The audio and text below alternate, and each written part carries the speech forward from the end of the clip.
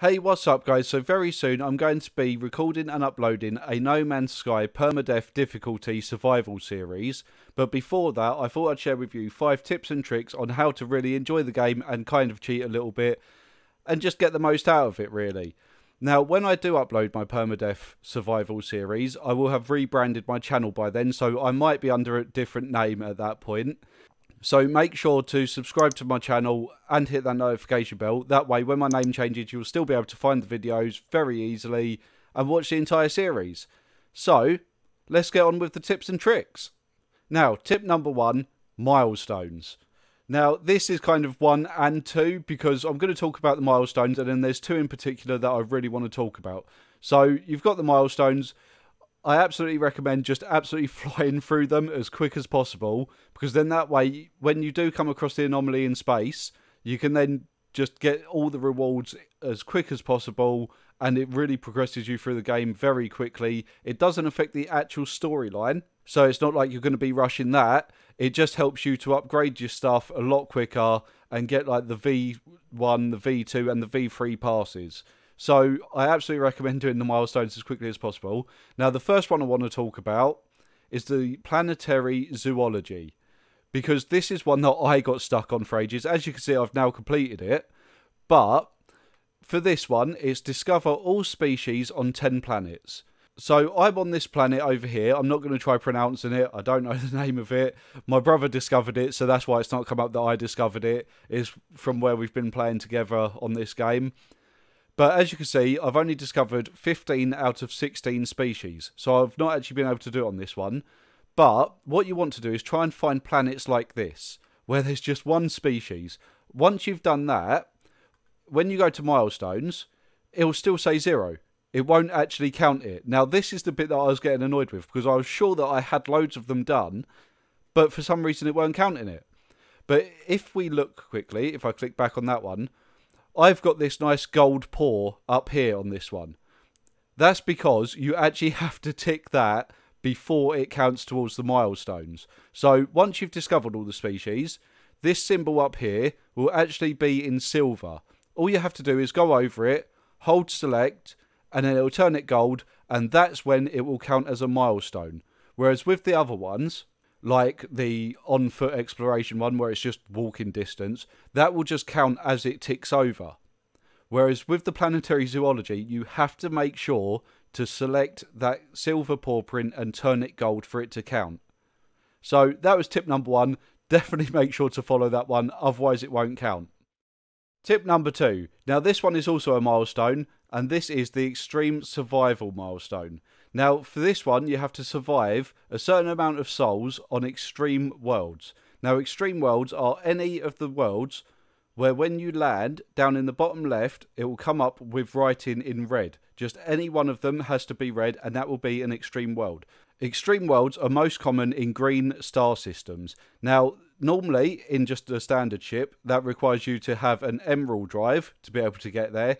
But quite early on into the campaign, you do get your own freighter for free. And the good thing about the freighter is it can travel to any star system, no matter what colour it is, using just its standard hyperdrive. So that's the easiest way to do it, is take that, go to a green star system, find an extreme world. So this is why I'm now actually in space, is so I could show you down in the bottom left where it will come up and show you the red writing. So let's just quickly go down.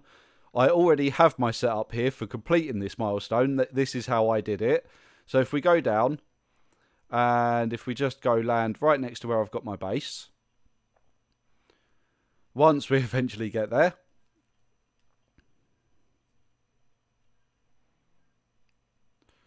so as we come down and land, oh, there we go, put the ship down. Now when I get out the ship, you can see down in the bottom left, it's got the sentinels are hostile, and that is the one that's in red. Now, it can be weather, it could be anything like that. As long as one of those are in red, it will be considered an extreme world. Now, there's multiple ways to do this one.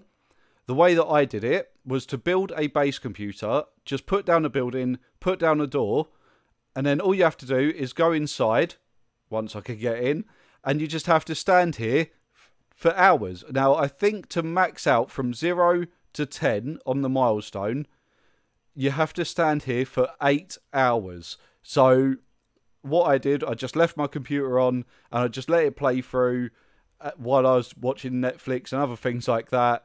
And I just let it go through and build up. But what I will say is, it doesn't work if you are in the pause menu like I am now, if you are in your ship, or if you are in an exocraft. So you have to be outside the pause menu and outside of a vehicle for it to count. So that's why I built this base and did this. Now, another way to do it is, if you've got an economy scanner on your ship, is scan for a trade outpost. So if there's a trade outpost, you could just go stand on there and it will count. Just anywhere that you can be safe, where sentinels or animals or weather can't hurt you. Just make sure you're there, leave it on and let it play through. And that's the easiest way to do this milestone. Tip number 3. So for this one, we've had to come back to my main base because this is where my refiners are. So this is going to be cloning resources. Now, this is a cheat, but it is so handy if you can't be able to go out and keep farming all of the time to get all your stuff. So this is why we need our refiners. Now, if you haven't unlocked the large refiner, then you can do it with the small portable refiner. So I'm going to show you it on here first. So what you need to do is come into here. Actually, before we do that, I'll show you my inventory so you can see what's here and what's not. So as you can see, I've got all of these spaces empty. You want to make sure that you have ferrite dust so that you can do this tip. So what we want to do is come into the refiner. Make sure we put fuel in it. It doesn't matter which one we do. And you want to put in ferrite dust. And all you want to do is create 1 pure ferrite. Just 1. So you do that. And then you take this ferrite dust from this side. And you put it just anywhere you want. So you can just put it away back in your exosuit.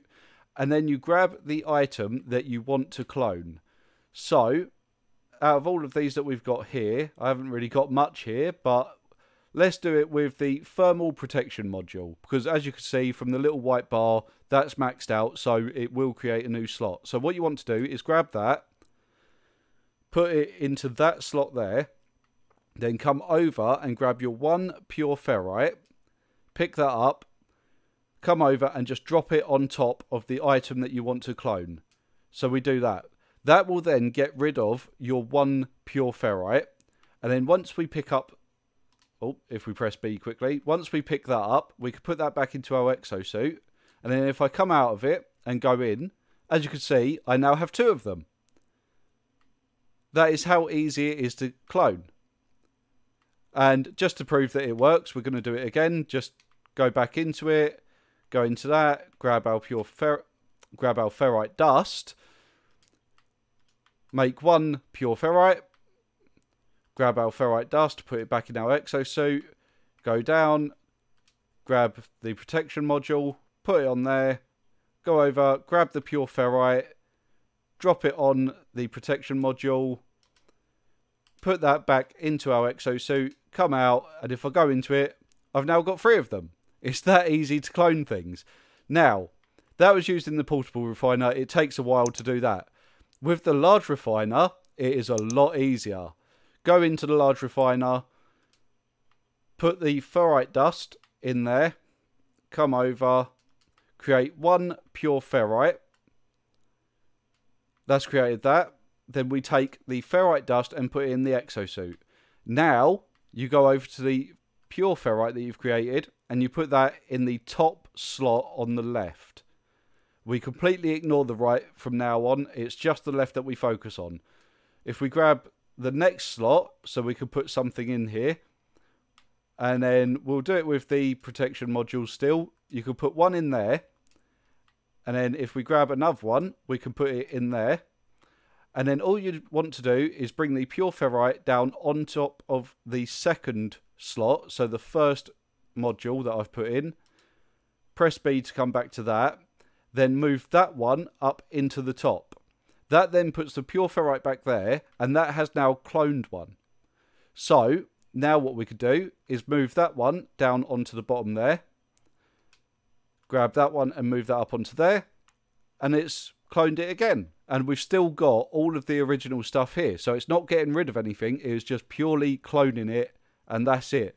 Now, what you don't want to do is grab that and put it back on there, because quite often that will then delete the pure ferrite and one of your protection modules. So you want to go back up to the top, put it on there, come back down, and all you have to do is just keep going through in that pattern, like that.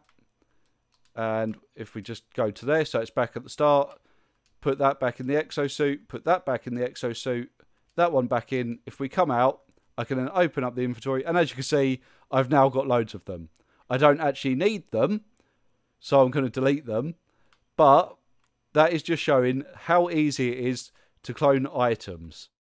Tip number 4. Now, tip number 4 also uses the cloning technique, but this one is for making a lot of money. So, for this, we want to try and find, if I can, something of high value. So, if we just go through my items, we'll go through and we'll just see if we can grab something really quickly that's worth a lot. That's only 21,000. I'm sure I have something that is worth quite a bit of money, but it might be on one of my ships, because I have been dotting them around everywhere. So if we go over to my starship, I'm pretty sure, yes, that is. So if we just quickly go over to one of my multiple ships that I've got over here, all S classes, of course, and then we can quickly transfer it over. So as you can see, 497,000. So you want to just put that into your exosuit, fly back over to the refiners over here, create your one pure ferrite again. If we just do that and that, put the ferrite dust back into the exosuit, put that up into there, and now what we want to do is grab that. Now, you can only have one in each slot, but it is worth 497,000 units. So what we're going to do is we're going to put that in there. We're going to move that down on top of there, which will clone it once. We then separate them again. Then, down here, now that I've cloned them, I can now select that, and there's another one there. So we can put that in. And we could do that. We could do that. And as you can see, it's messed up. This happens sometimes. If it does, don't worry about it. Just grab everything that you have, put it back into your exosuit, come out, make sure that it is still all there. So we've got 3 of them in there. It got rid of my one pure ferrite. So I'm quite glad that happened. So you could see what happens when it breaks. Click on that, ferrite dust in, create one pure ferrite, ferrite dust back into the exosuit, pure ferrite over into slot number 1. Then we can grab one of those. We can grab another one of those onto there. And as you can see, just keep cloning it again. Really nice and simple. You could just keep going through and through and through until everything is full up. I'm not going to do it because I've already cheated and made loads of money already. But as you can see, I've now got loads of these items that are all worth just under 500,000 units. Now, there are some items that you can get which are worth millions of units just for one of them. And for those, you want to go to a planet where you can find ancient bones or ancient technology. When you look at a planet and scan it in space, it will come up in yellow writing. And if we can, I'm hoping, I probably won't be able to find one here. No, that's just an armoured clam. But it kind of comes up as one of those yellow symbols when you're on the planet. Go over there, dig it up, and you'll be able to find one. It's worth a lot of money. You do that and clone it all. And then you basically become very rich. And as you can see, if I go into my inventory, up in the top left here, I currently have 237 million units. It is that easy to make money through this simple cheat. Obviously, if you don't like cheating, you don't have to do it. The main thing that I've actually used the cloning for is creating stacks and stacks. If we go over to my cargo, you'll be able to see of pure ferrite, magnetized ferrite, and different stuff to build bases with. So I can actually build multiple bases. And as you can see, I've actually started work on a bridge just to see if I can build a bridge over to another island, which I believe I can do, but I need to put down another base computer so I can actually make it stretch across, because obviously you do have a build radius from a base computer. So yeah, that's tip number 4. Is kind of the same as number 3, but is just all about making money. Go and find the ancient bones or the ancient technology, clone that, go and sell it. What I will say is make sure you go somewhere that is wealthy. Go to a system that is wealthy and find a trade outpost. That is where you can maximize your profit when selling anything. That is the best thing you can do. And if you continue to sell loads of the same item, it does eventually reduce the value. I actually started selling one of my items for 1.5 million. By the time I finished cheating, I ended up selling each one for 20,000 units. So it does drop quite rapidly if you keep selling the same item.